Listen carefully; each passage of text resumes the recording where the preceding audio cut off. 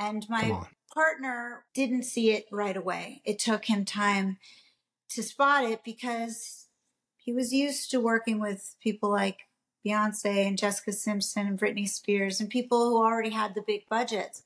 Sure. But going from 0 to 50 is 1,000 times harder than going from 50 to 100. And it takes the people with the vision to put somebody on the right path, to create the content and help build the brand. I mean, that's really what it takes. And luckily, everyone finally got on board and we turned her into $1 billion brand. Hey, this is a quick shout out from one of our awesome sponsors. Check this out. Thank you to Tracy down at Tranquil Turtle Massage in downtown Coeur d'Alene. Look, my wife and I, we see Tracy and her team every single month for couples massage, and it is the best thing. Tracy is a master massage specialist and a Hanu Ashiatsu trainer. You need to reach out to Tracy and her team. Make sure that you tell them that I sent you, and you'll get $25 off your next massage. Also, while you're there, check out CDA Brows, Body, and Ink. Make sure to tell Tracy that I sent you, and you'll save $100 on your next tattoo, brows, and plasma tightening services.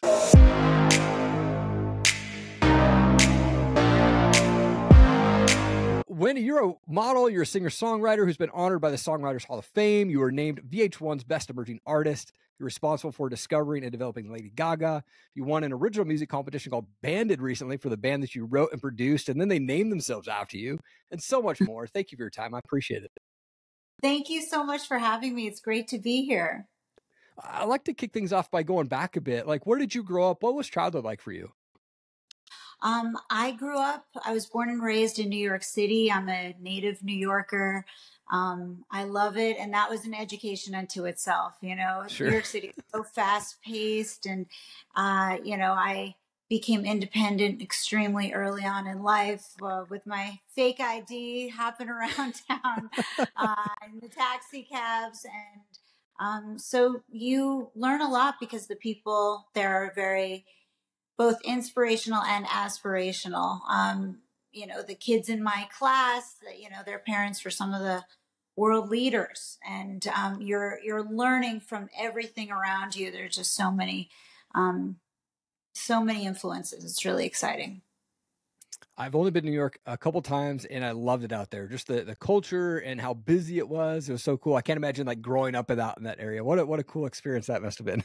It really was. And you become just like a little adult, and you're just influenced by all the different, there's tons of culture, there's tons of business happening, and you pick it up just by being around it.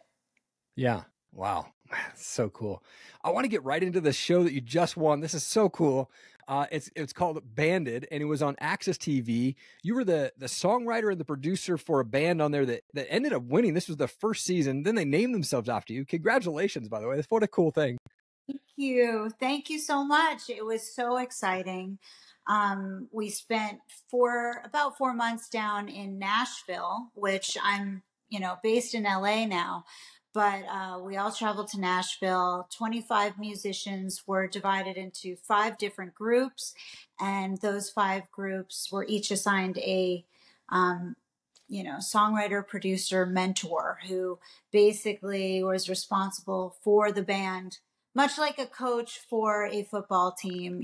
Sure. We were writing the songs with the band, coming up with the sound, coming up with the image, coming up with the stage show, everything about the band. And then they performed every week in this 10,000 seat arena in the Municipal Auditorium in Nashville to 3 judges and, a live audience.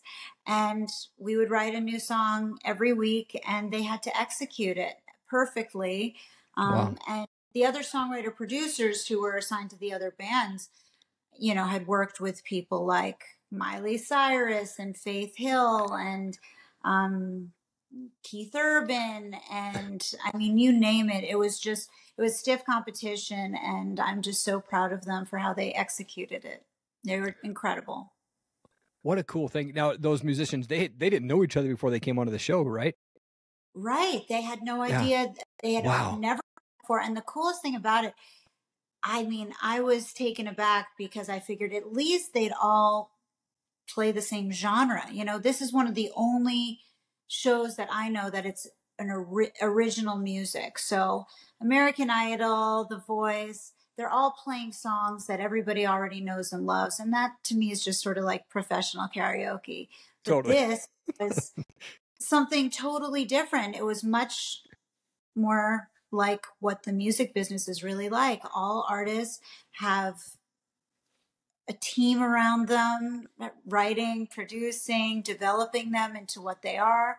And they had to execute it every week. And my band had 2 punk rockers, 2 country artists, and a straight ahead rock and roller. And I was like, okay, how am I going to create a sound that everyone can get behind? Because if they're not super passionate about it, and if they're not completely on board, they're never going to sell it on stage, and there's not going to be an authentic voice that goes out into the world. And that's really crucial if you want to not only make it in the music business, but have an impact on your listeners and really tell a story.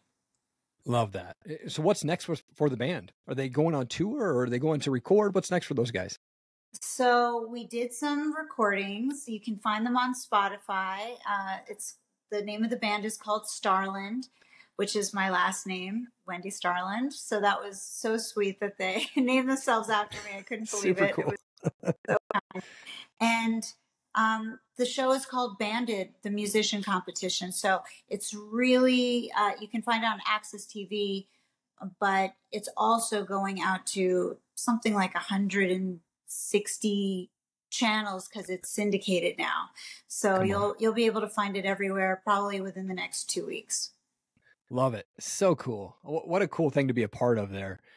Now, as I was looking through your website there, you are also recently featured in Forbes magazine, where you talked about fashion and music. And you mentioned that in the modeling and entertainment industry, you don't only have to be great at your craft, but you must also be a social media influencer. Like, what are folks that you see that are really successful in the entertainment and music doing that other folks just aren't doing? Well, they treat their social media as not as a place to only connect with their friends and family. They really use it as their business card. It is your magazine. It is your brochure. And as you turn the pages of that magazine or see every post, you are branding yourself and creating the messaging that you want to put into the world, the imagery that you want to put into the world, the content. And that is a very different type of communication than, social media, I'm just connecting with friends and trying to catch up with what they're doing. I don't use my social media in that way per se. I really focus on the branding of it, because that is who I want to show up as in my industry. And because of that, I've been able to generate nice income streams from it and get more jobs, more opportunities. I mean, I wouldn't be on this podcast right now if we hadn't connected through social media. So it's a really powerful tool if used very strategically. Mm-hmm. Yeah. So good. So good. Yeah. Social media for me has been the biggest impact, I would say, in connecting with just truly world changers out there. And I typically book 99% of my guests through Instagram DM with a video. I never send a message. I typically will do a personalized video anytime I do an invite. And you and I connected on Threads, which is this new app, right? Like, I'm still trying to get used to this thing. It's so interesting.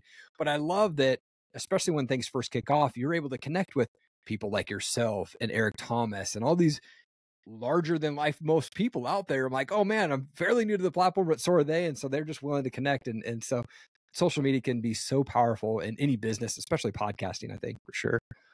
I totally agree. And podcasting, it's your own television show. So yeah, you basically have your own talk show, and the kind of guests you have on and the content that you provide is your message and elevates your brand every day.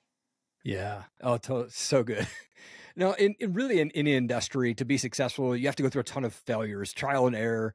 And for you, like, when you make a mistake or have a mishap or have a failure, they're like, how do you pick yourself back up and get back into the right mindset to keep going? Well, I've had plenty of failures. Yeah. So I've had plenty of successes too. Thank God. Yeah. Knock on wood. I got a knock on wood summit down here. But Right. the truth is that who you are, I really believe the measure of a man or a woman is who they are in their weakened state. Are you going to be a kind person? Are you still going to be a generous person when you don't have much to give at that moment? If you're broken, if, some situation, whether it be business, personal, health problems, whatever it may be, has broken you down and weakened your state. And I just feel like you have to talk to yourself and say, okay, Wendy, who am I going to be in the face of adversity? Am I going to cower to whatever is coming at me and let them win? Or am I going to allow myself to win? Am I going, all of this experience that I have, all of these relationships that I've built, all of the hard work and effort I put into building my craft, am I going to let that all just fade away based on one bad experience or whatever experience I'm in the moment? Hell no. I am stronger than that. I'm better than that. And like they say, whatever doesn't kill you makes you stronger. Well, it also makes you wiser to let things sort of roll off your back more easily as time goes on, because the music business is filled with the most predatory people. Many of them. I'm not going to say all of them. There's some amazing, wonderful people in there too. But there are a lot of predators looking to be close to talent and beauty and inspiration and feel like they have some modicum of control over it. And so it's really important to surround yourself with people that you trust, and you won't know if you trust them until you've had experiences with them. Obviously, it takes time to build trust, but do your best to see if their actions match their words.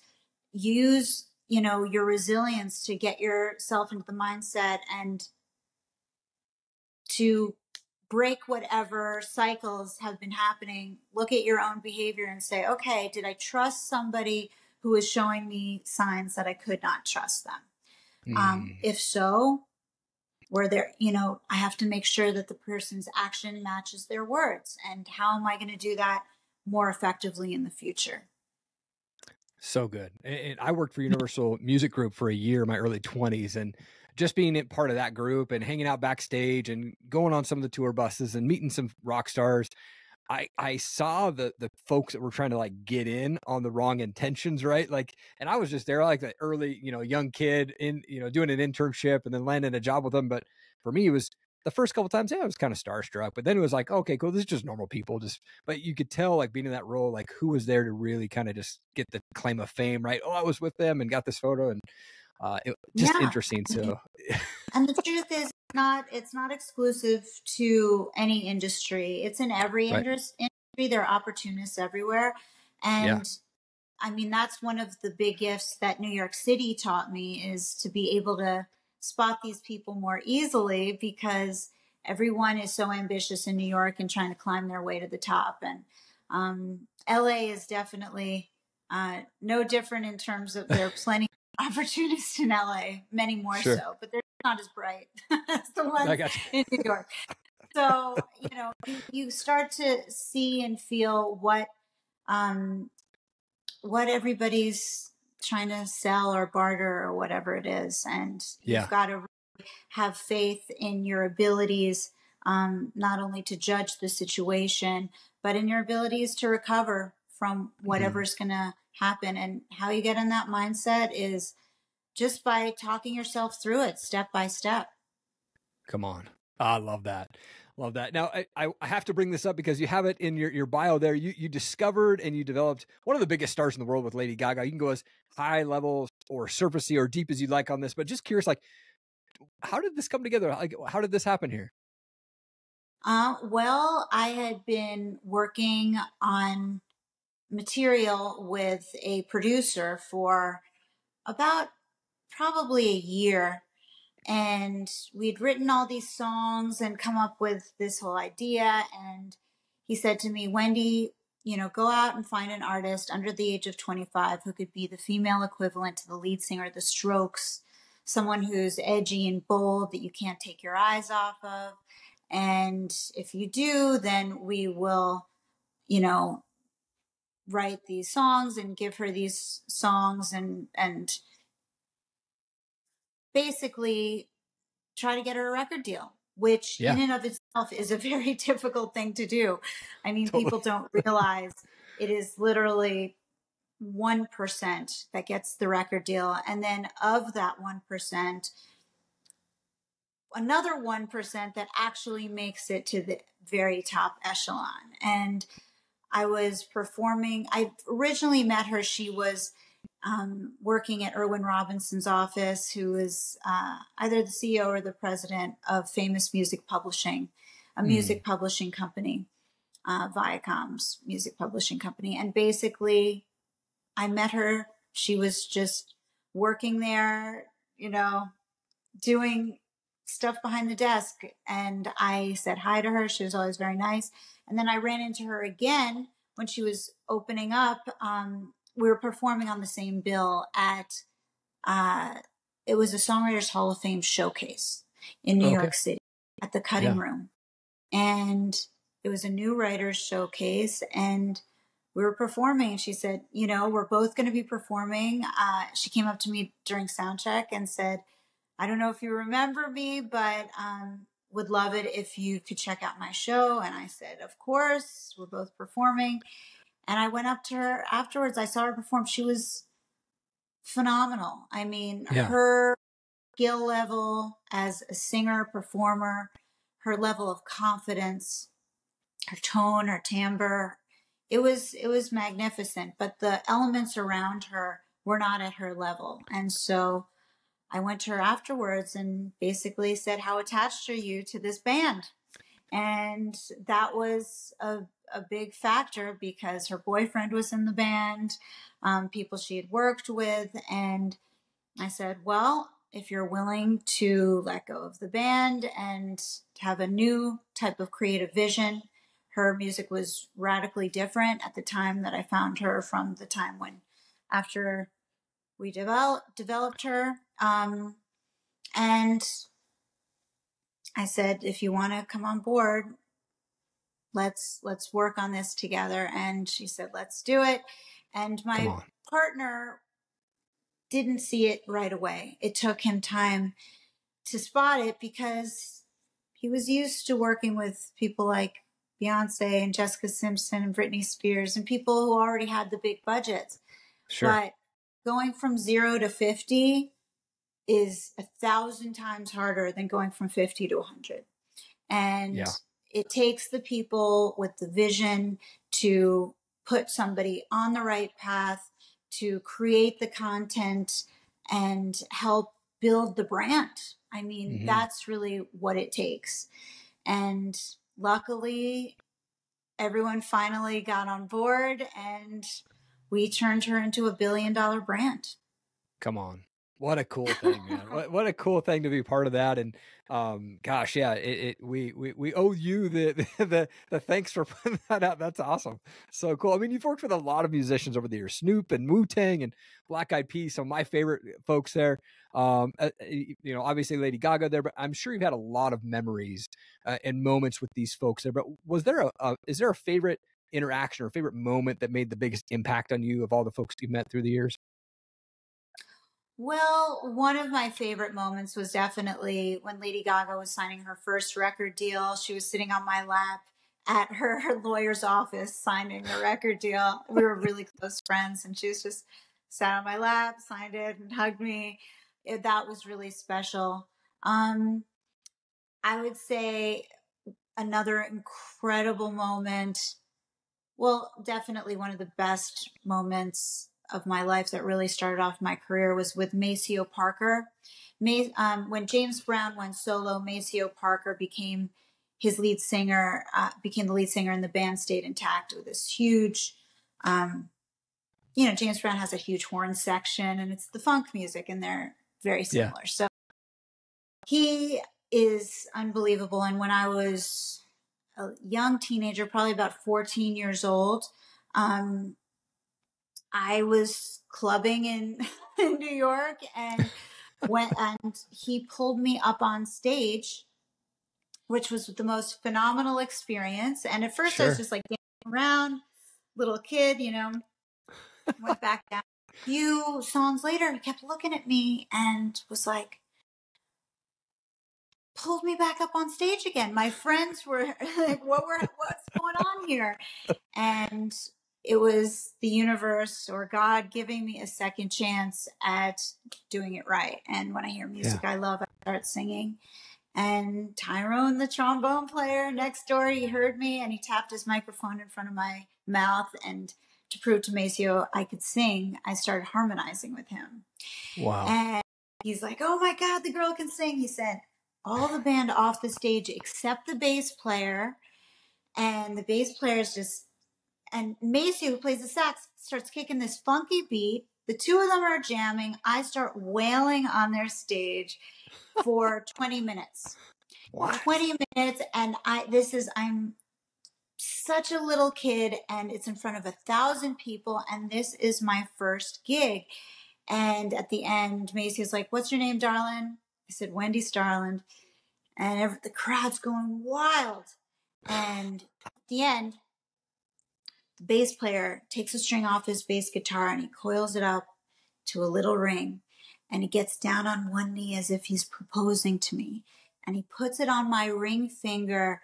And he says to the crowd, he goes, everybody, shut up. I got something to say. He's like, Wendy, I don't know what you're doing in this club. You're way too young to be here, but you have a gift from God. And if you do not devote the rest of your life to using this gift, you are going to rob the rest of us of something so special. So from this day forward, you are married to music. And he puts the bass string around my ring finger. And I got the chills. It was monumental. And from that day forward, I was married to music and I devoted my life to it. And it has been my everyday. Come on. That is unbelievable. What a cool story. It would have been cool to be in the crowd to see that happen too. Like, and then now I see you today, like what an unbelievable story that is. So cool. Man. Yeah. That bass string. Well, I will always have that bass string. Do you still have it? Of course. Oh, that's awesome. Yeah. So cool. Now, you're also the founder and you're the CEO of Give Back Entertainment. This is so cool. When I was reading about it on your website there, for those who don't know, like, what is Give Back Entertainment? What is it that you guys do? Give Back Entertainment is a platform that cross promotes artists, music, and brands. And so basically, Give Back Entertainment has not really been super active over the past few years, but now it's getting a whole re-emergence because I'm a co-founder with a couple, Aris and Rhonda Persidis, of a new platform called Music Soul. And we are incorporating Give Back Entertainment with Music Soul. And what that does is it really helps to monetize artists' career and create a middle class for the music industry. So for example, if you look at something like Spotify, most people don't realize it. It's 0.004 of a penny per stream. I don't think people realize that, but wow. I believe it takes something like 25 million streams to create $1,000. Wow. I did not know that. No, I mean, when you think about that, you see, millions of streams. You're like, oh, that artist must be rolling in the dough. That is not the case. And so what we have put together is a platform that implements new technologies and techniques for artists to combine streaming and advertising and brand partnerships and label services and all of it into one, where it can be white labeled for various big companies that want to integrate it into their platform. So let's say you are, you know, a big Fortune 100 company and you are just getting customers at the point of purchase, but you want them to keep coming back to your website. Well, they're only really going to do that through entertainment.